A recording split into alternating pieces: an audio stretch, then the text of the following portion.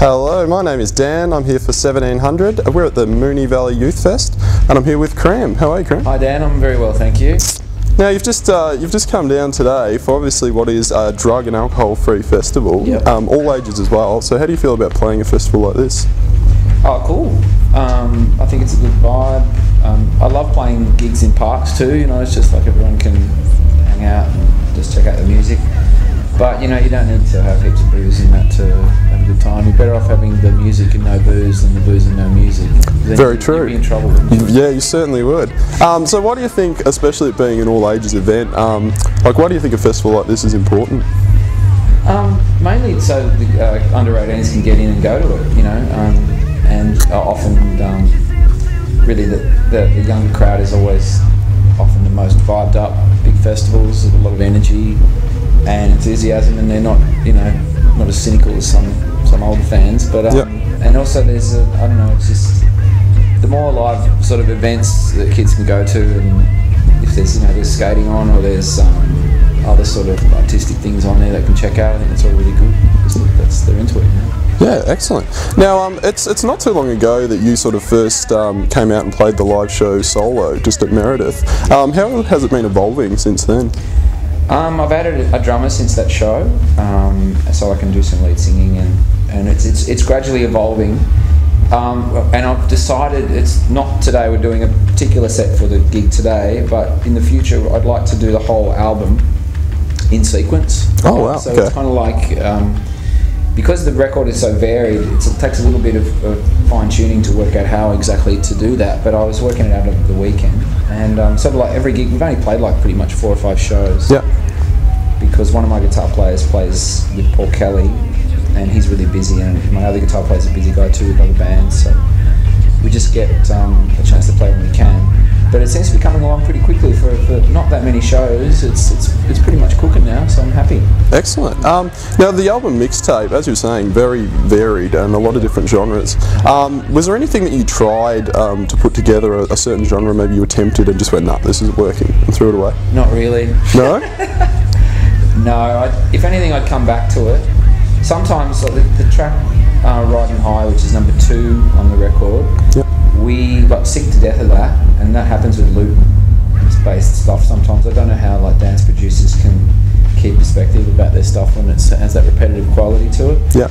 And we sort of went, oh, this is so we'll go on to something else. And then a mate came in and we played it to him, and he just said, this is awesome. And we're like, oh, okay, yeah, cool. So we came back to it and didn't really change it much, and that's pretty much the same on the record as it was that day. So if anything, it's easy when you're by yourself, you're playing all the instruments yourself and it's all just you can become a little bit jaded and bored with your own stuff because there's no one else to bounce it off. Yep. You're kind of like, oh, that's crap, or that sounds boring or whatever.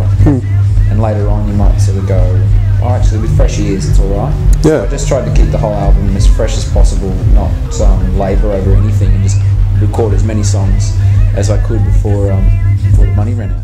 It seems like, is this a record that you've always, like this mixtape concept, we have all these different genres, is this something you've always wanted to make but never had the opportunity, being in the band? Like I remember, I've been talking about this to my manager for years, talking about it to the band as well. I know Spiderbait's been pretty varied, but we do, our main sort of thing would be kind of the heavy blues, metal, rock sort of thing, and pop, you know, and having Janet and myself in the same band and Whit sort of fusing the two together provides a varied thing. But I always wanted to take it to a much greater extreme and also have one person play everything. Yeah. So it's just like a reflection of all your different musical influences, your different radio you listen to, or your different records you might listen to, your iPod, you'll have all these different shit on there.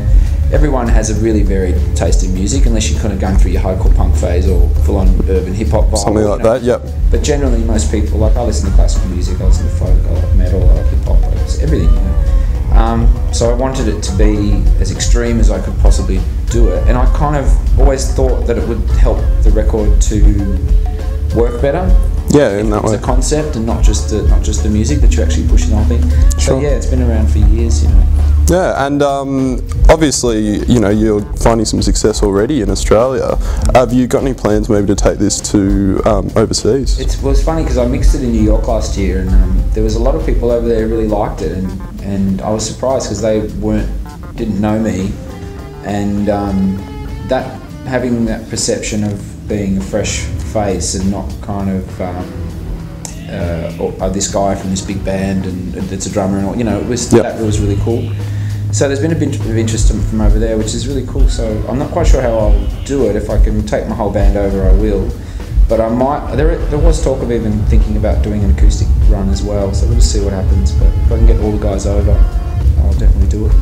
Now that you've tackled something that's sort of, I suppose, this difficult and this grand, how are you going to feel coming back and getting behind the drums for a new Spiderbait album? No worries at all. You know? Yeah. It's like, honestly, we're like you see each other.